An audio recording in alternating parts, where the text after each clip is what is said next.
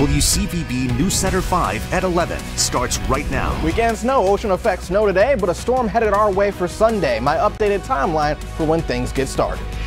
Getting roads ready. MassDOT crews making sure Sunday drivers will have safe roadways.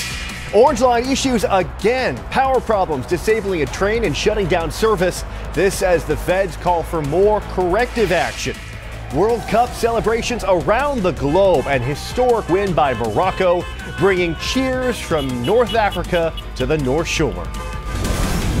And we begin tonight with a live look at the old Hancock, the Berkeley building. It's clear tonight, but you see the sign right there, flashing red. Snow instead. A storm could send snow to parts of the state tomorrow. Hi, everybody. I'm Sean Shiabat. Some areas already got their taste of snowfall today, so let's send it right over to Storm Team 5's David Williams, tracking what's next. Yes, we are still tracking ocean effect snow showers for our evening hours, and this is going to continue well into tomorrow. So Marshfield seeing